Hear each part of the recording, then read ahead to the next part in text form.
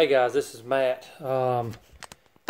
It's the weekend. I'm not doing any work today as far as the handyman business goes, but I did want to make a video kind of, on not necessarily the estimates on this job, because I didn't really give him an estimate. I told him that it was going to kind of be a flat rate. So anyway, when I started making this video series, the whole reason I wanted to make this video series is that I could document what I was doing as far as the labor and the actual hands-on, putting nails in boards type work, but also how I'm going to charge.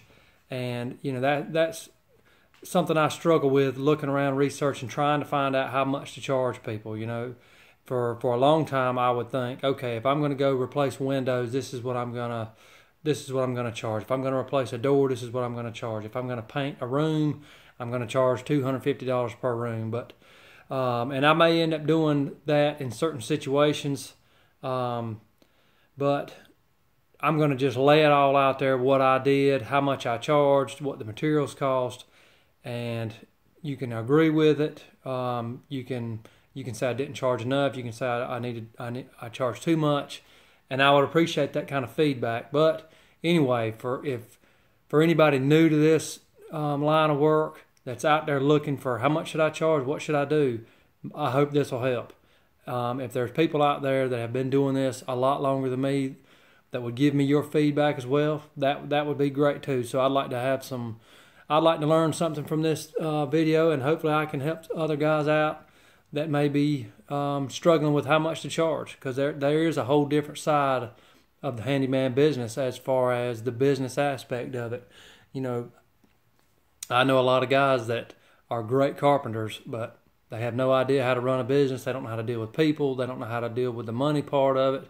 And, in that aspect, as far as the money part, I'm a little rusty myself, but I am learning, and that's a good thing. So anyway, on this job, if you've watched my other videos so far, you'll see what all I've done over here at this one house.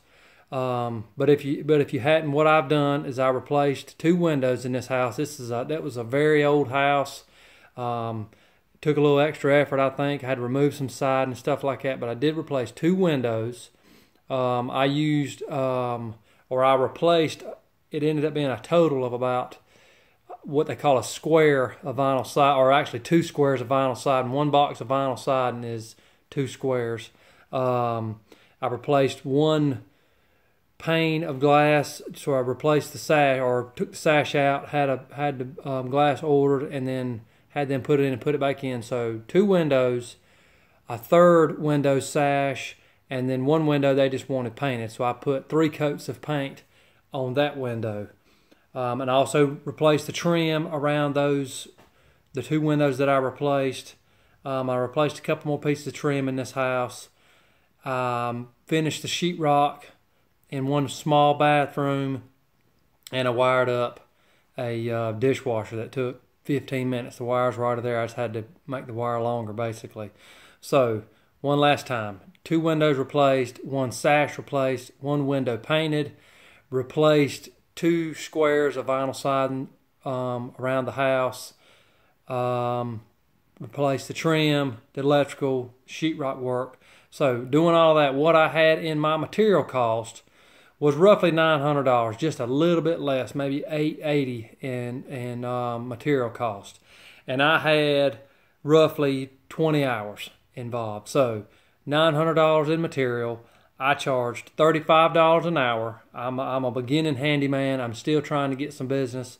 So I'm hoping I can work my way up to $50. If you've watched any of Mr. Fixall's videos, and I'm sure the handyman, he's good. I'm not sure what he charges, but I'm sure those guys can get more, and they're worth every penny of it. So anyway, $900 in materials.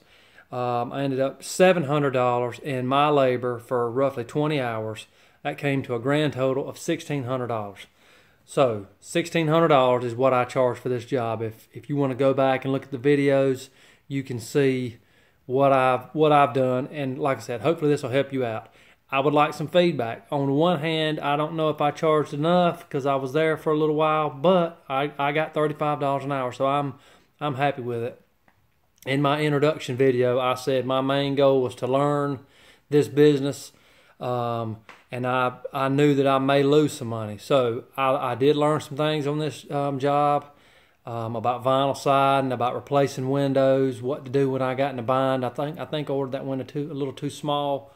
So I did learn some things. So all of those goals were accomplished. And on top of that, I made $600.